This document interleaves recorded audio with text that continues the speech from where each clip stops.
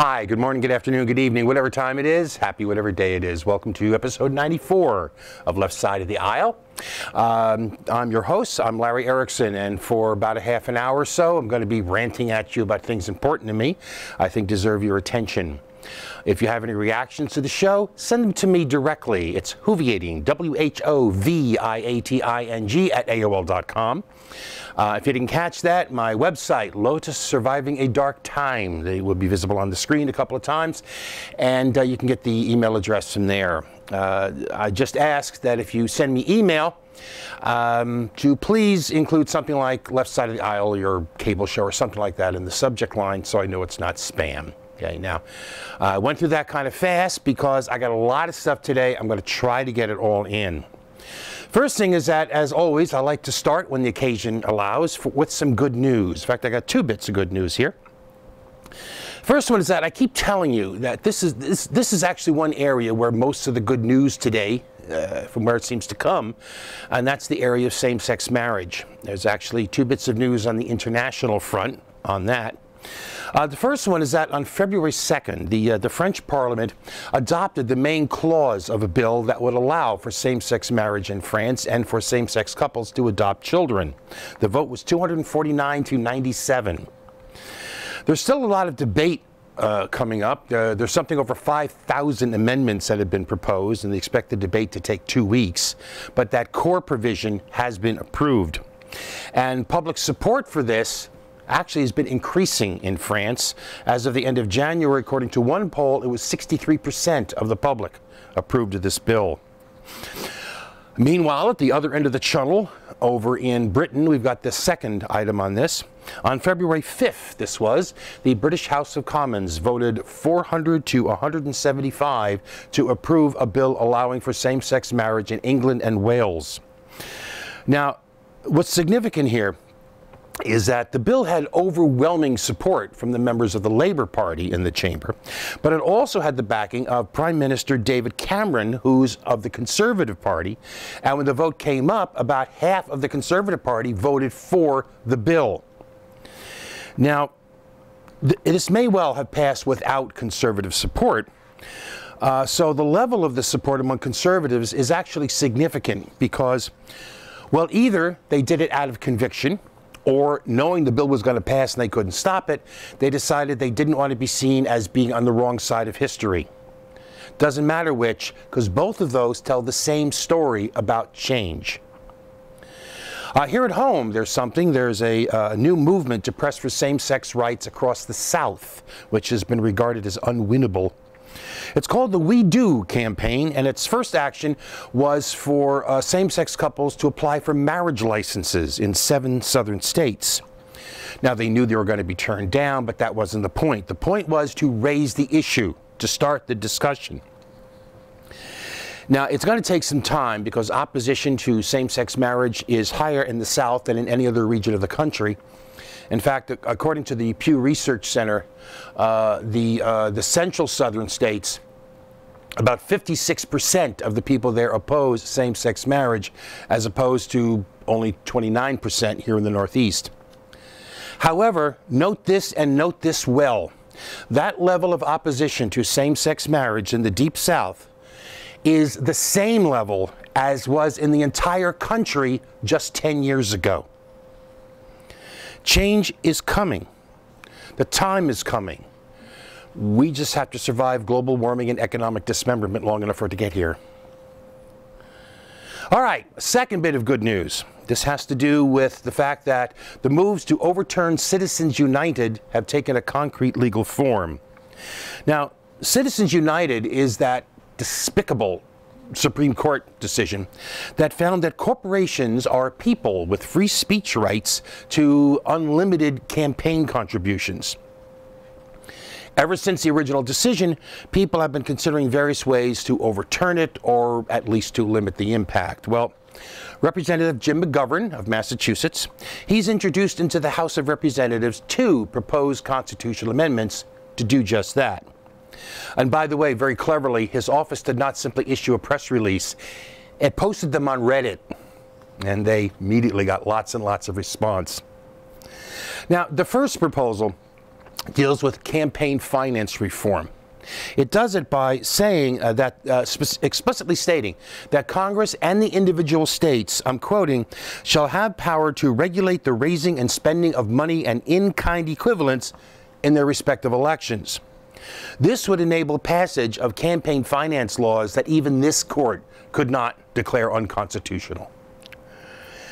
The second proposed amendment, though, to my mind, is the more important one. It would overturn Citizens United outright, but it would do it by openly declaring that the rights protected by the Constitution are for actual people, and that, again quoting the proposal, the words people, person, or citizen as used in this Constitution do not include corporations, limited liability companies, or other corporate entities. In other words, it would specifically reject the bizarre notion that, well, as witless Romney infamously put it, corporations are people, my friend. Now, actually, this is kind of good bad news, because the prospects for this bill, for these bills, I should say, are not good. The goppers in the House, especially the leadership, they love them some corporate cash, and they're not about to be interested in anything that would change that. That's why other efforts, like there were similar things for similar purpose introduced in the last Congress, and they went to the House Judiciary Committee, where they went into the black hole, never to be seen again. Now, what's worse, though, is that top Democrats also appear to be embracing this idea of, I love some corporate cash. There is mounting evidence that both the Obama campaign and a prospective Hillary Clinton campaign may be actually embracing the massive influx of untraceable corporate money that Citizens United allowed for. So, but it is still, at the bottom line, it is still good news that at least some people have not given up on the idea of bringing at least some minimal honesty to our corporate campaign financing. All right, on to something else. I was just talking about Citizens United, which, by the way, we often forget, that's a group. It's an organization. But Citizens United, and I was also talking about same-sex marriage. So here's an area where they kind of cross. There's a suit, a case rather, before the Supreme Court about the Federal Defense of Marriage Act, or DOMA, which is pronounced DOMA.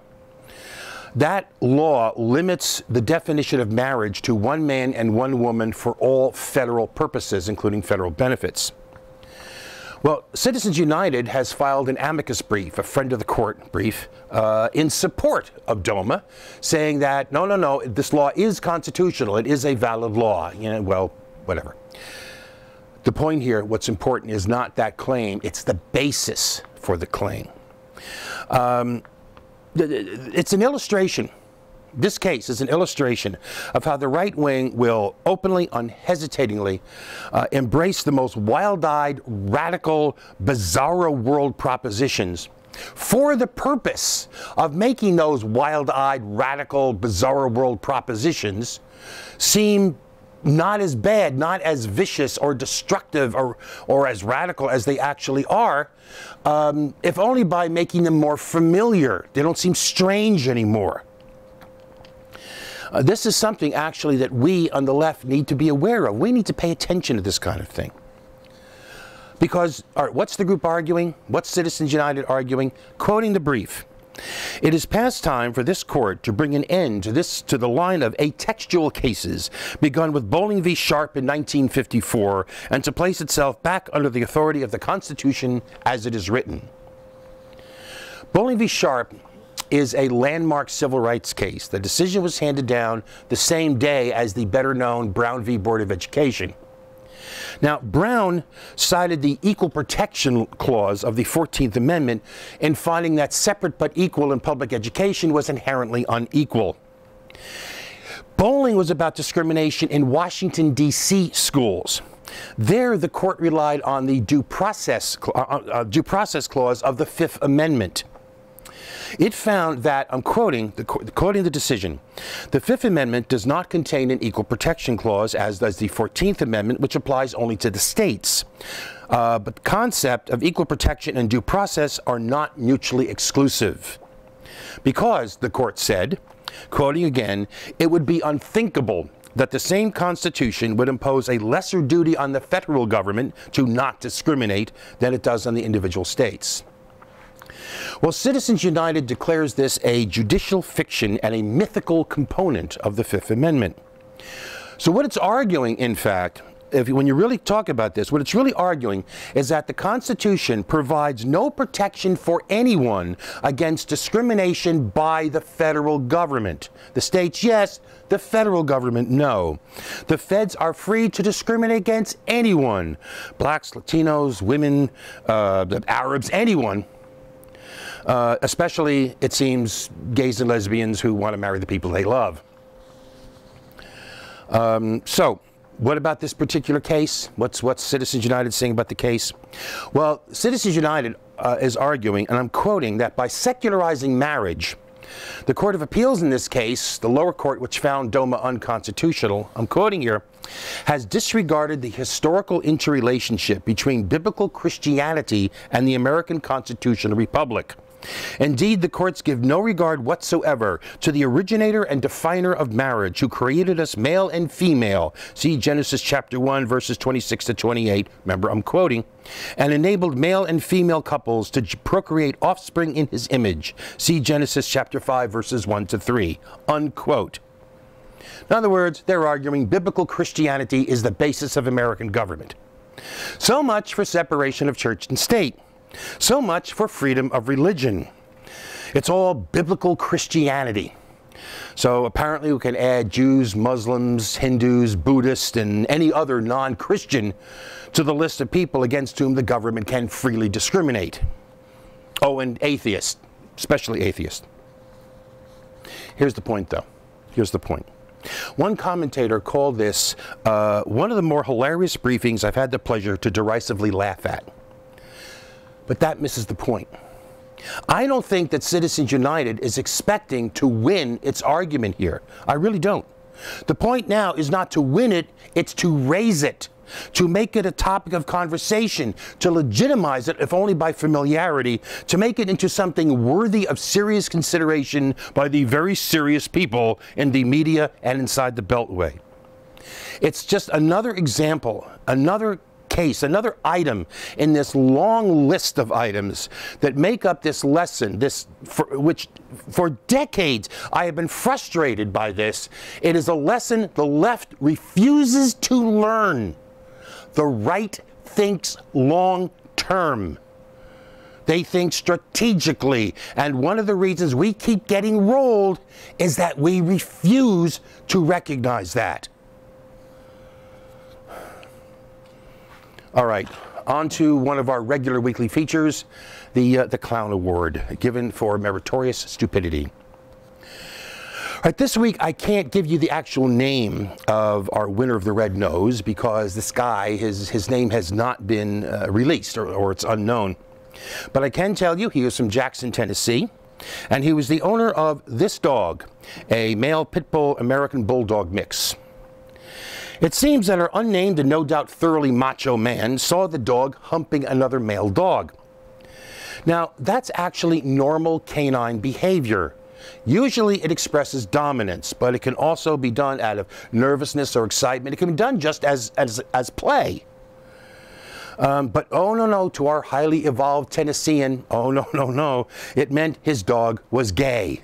And he just couldn't have that.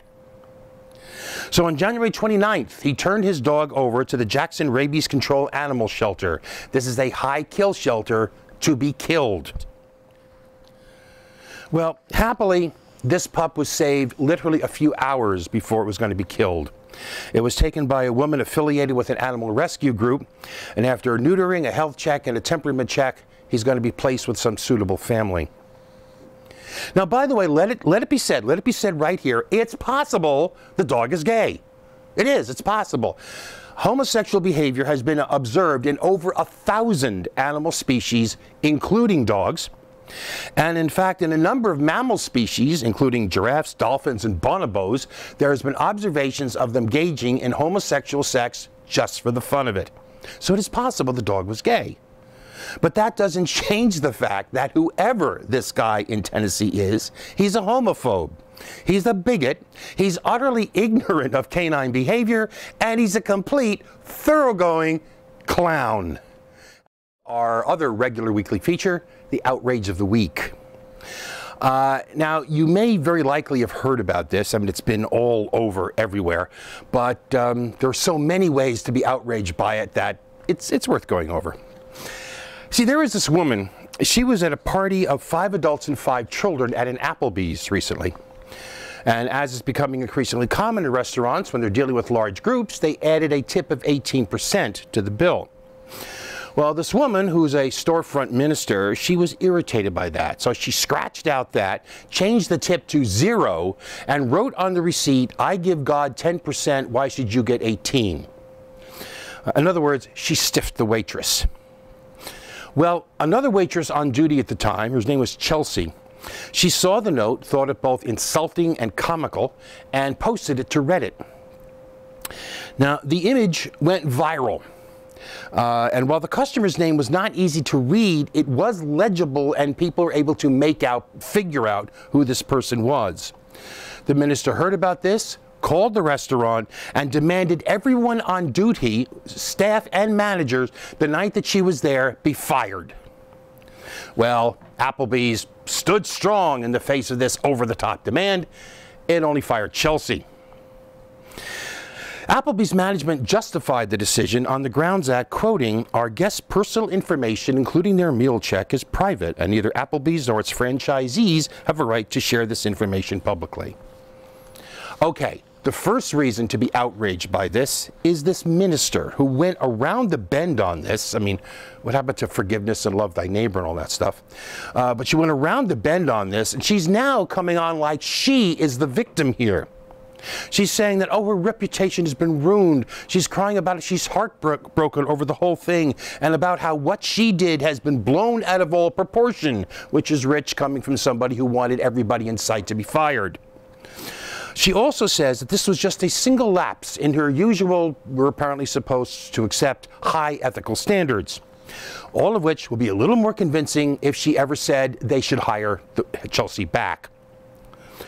Another outrage is how much of the coverage that was devoted to this was about how Applebee's was dealing with the PR disaster. It was as if the most important thing here was not any of the people involved, it was the effect on Applebee's corporate image.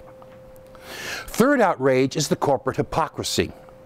Now remember, Chelsea was fired, supposedly, for violating the customer's privacy by having their name be legible in the image. Meanwhile, this fawning note, full of praise for Applebee's, and with a clearly legible customer signature, was posted on the company's website. When this was pointed out, the company took the image down, kind of like, "What image? I don't know what you're talking about." Too late, guys. Finally, the real outrage here. The real outrage here is that in all the coverage and all the buzz and discussion, the person for whom the least concern has been shown is Chelsea. The only one here who suffered anything more than some embarrassment has been the person getting the least amount of sympathetic coverage. Not on sections of the internet, mind you. There's actually an online petition for her to be rehired, and there's a Facebook page now devoted to boycotting Applebee's. I'm talking about the more mainstream media. There, she just appears as the person who published the image, and then disappears again, just like she was disappeared from Applebee's. Which means, ultimately, that this tale is just another tale of media misdirection and corporate callousness, which is not new, but it is still an outrage. All right, last for the show, guns. Again, we're going to talk about guns. We're going to talk some about guns every week now for a while. One of the more offensive and probably the most quoted part of the Supreme Court decision in District of Columbia v. Heller. This is a decision that threw out D.C.'s handgun control law. The most quoted part was that this was the first time that the court had found an individual, as opposed to a collective, right to guns. But in what I think is an even more important part and a more offensive part, The court found that a purpose of the Second Amendment was to allow for an individual right to self-defense. Now remember, this is what the amendment says. This is what the amendment says. You know, a well-regulated militia being necessary for the defense of a free state, the right of the people to keep and bear arms should not be infringed. Okay? That's what it says. But the reactionary majority on this court found, ruled, discovered, decided that one purpose of the Second Amendment was to enable you as an individual to have a gun to protect your particular family, your particular home. This was created out of whole cloth. There is nothing in the text of the amendment, there is nothing in the history of the debate on the amendment, there is no judicial precedent for any of this. They created it out of thin air. They made it up. But that is the argument now. That's the argument. Guns are all about self-defense. Self-defense. As NRA Executive Vice President Wayne LaPipi said, the only thing that stops a good guy with a gun, a bad guy with a gun rather, is a good guy with a gun. All right, so how true is that? How really effective are guns at self-defense? That's what we're going to talk about today. Because the answer ultimately is they're not very good at all, and guns do not make you safe. Period. I mean, how many times do we have to prove this? How many times do we have to prove this? Here's a series of studies. Every one of these studies I'm going to tell you about was published in a peer-reviewed professional journal. Okay? 2000, from the Journal of Trauma. Across high-income nations, more guns equals more gun homicides. And that was true even if the U.S. was excluded from the list. 2002, the American Journal of Public Health. Across U.S. states, the same. For every age group, more guns equals more homicides, even after controlling for poverty and population density.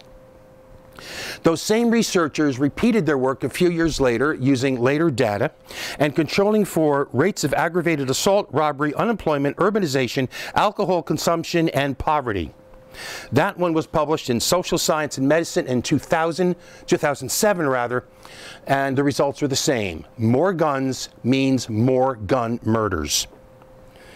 In 2004, in Aggression and Violent Behavior, a review of the literature showed that, quoting, case control studies, ecological time series, and cross-sectional studies, these are all methodological methods, indicate that in homes, cities, states, and regions in the U.S. where there are more guns, both men and women are at higher risk of homicide, particularly firearm homicide. Also in 2004, in the American Journal of Epidemiology, overall, having a gun inside the home triples the likelihood of being killed with the gun, quintuples the risk of committing suicide with a gun. And this was true regardless of storage practice, type of gun, or number of firearms. Again, the more guns, the more death.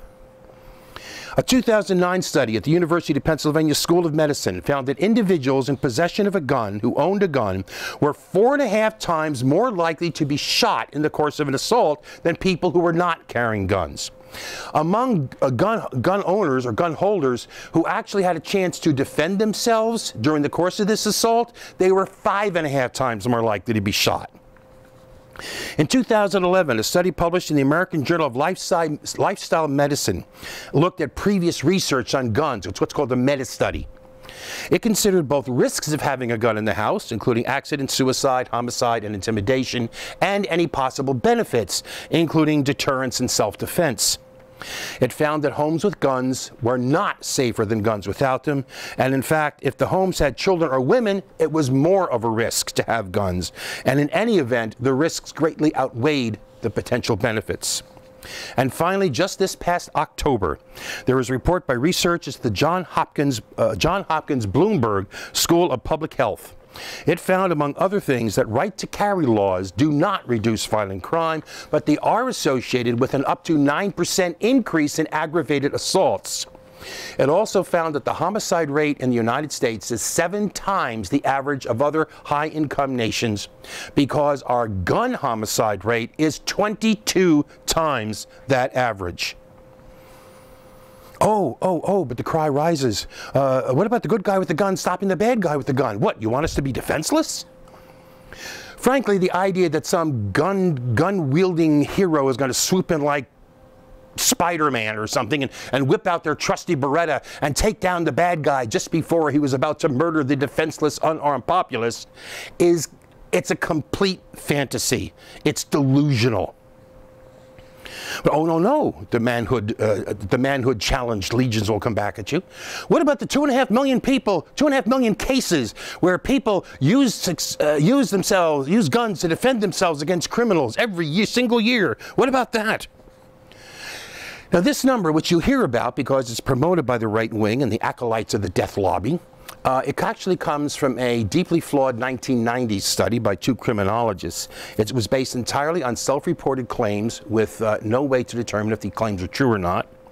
It's been widely discredited. Not only were there problems with methodology and some of the results wildly irrational, but a study published in 2000 in the journal Injury Prevention found not only that guns are used to threaten and intimidate far more often than they are to defend, but that most of these reported self-defense cases may in fact not have been self-defense, and they may in fact have been illegal. And around the same time as that 1990 study, a survey was done by the Department of Justice, which found that the number of defensive uses of guns at about 108,000 annually, about 4% of what the right-wingers are claiming, and a figure which significantly includes police using their weapons in the line of duty. All right, but just how delusional this idea of the civilian savior is, there was an experiment ABC News did in 2009 in cooperation with the police department of Bethlehem, Pennsylvania. It sought to test the ability of ordinary people without specialized crisis training to protect themselves with a gun in a moment of stress. Without going into the details, and you can find a link to the video at my website, without going into the details, the results were repeated failures. In this test situation, not one of these subjects was able to effectively defend themselves with a gun. Life is not like a video game, and as much as we all like to imagine ourselves turning into Bruce Willis in Die Hard at such a moment, life is not like a movie either. Because as Salon political reporter, I'm getting ahead of myself, Alex Seitz Wald wrote recently, quoting him, "The truth is that it's extremely difficult for anyone, let alone a lightly trained and inexperienced civilian, to effectively respond to a shooter. The entire episode could take a matter of seconds and your body is fighting against you. Under extreme stress, reaction time slows, heart rate increases, fine motor skills deteriorate. Police train to build muscle memory to overcome that reaction, but the training wears off if you don't keep it up every several months." I mean, even trained cops can have trouble. A RAND study of the New York Police Department in 2008 found that officers involved in gunfights typically hit their intended targets only 18% out of the time. They miss 4 times out of 5. In most cases, the cops involved in the shooting suffered sensory distortions, including tunnel vision and loss of hearing. Afterwards, they sometimes were surprised to learn that they'd fired their guns at all. That also helps to give the lie to the notion that more armed guards in schools is the answer, at least to school shootings. I mean, consider, though, Columbine had an armed guard. Taft Union High School in Taft, California, where a shooting took place a couple of weeks ago, has an armed guard. Virginia Tech has a whole police department. There was an armed guard at Lone Star College, where there was a shooting 2 weeks ago. Fort Hood is a military base, for pity's sake. And then again, not all mass shootings take place at schools. Are we supposed to have an armed guard at every mall, every movie theater, every house of worship, every health center? And virtually all shootings are not mass shootings, they're individual shootings. Do we have to have armed guards in every bus, every train, in every doctor's office, at every apartment building, every office building, on every corner? How far do we want to go with this? The fact is, difficult though it may be to admit, sometimes it is impossible to stop a shooter no matter how many guns are around. As Seitz Wald pointed out, John Hinckley was able to nearly kill Ronald Reagan and permanently disable James Brady, despite their being surrounded by dozens of heavily armed and highly trained people. Our safety does not lie in guns. Our safety lies in the absence of guns.